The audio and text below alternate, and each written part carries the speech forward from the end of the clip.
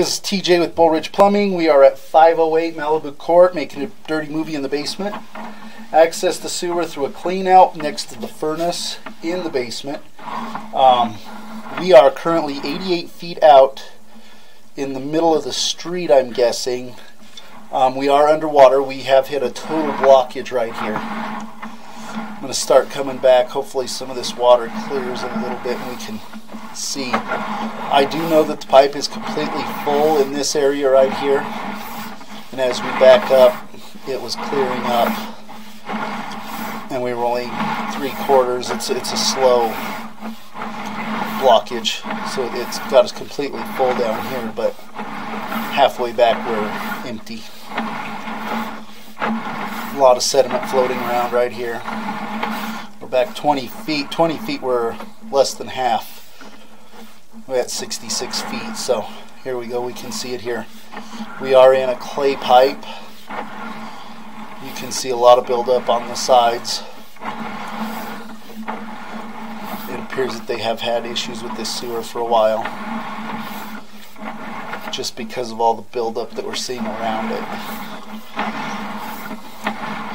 Here we don't have any water. Got a few roots in this area. We've got quite a few roots as we get going back further.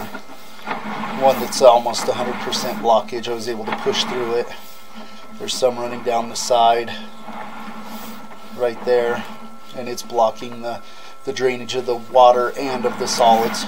I'm going to recommend a sewer clean, treatment with Rudex, and another camera inspection.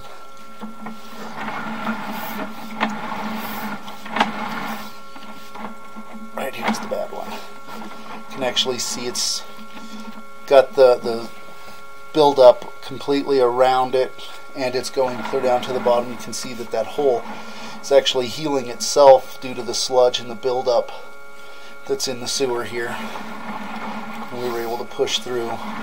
I definitely think that a clean will benefit this sewer. You can see the buildup on the walls. Here we've transitioned into the cast iron, and you can see a large amount of buildup on the walls here also.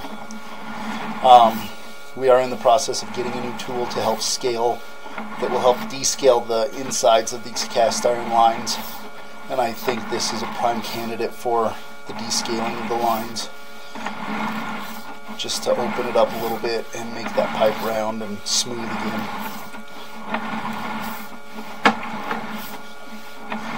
The cast iron doesn't appear to be in too bad a condition other than the scale that's building up.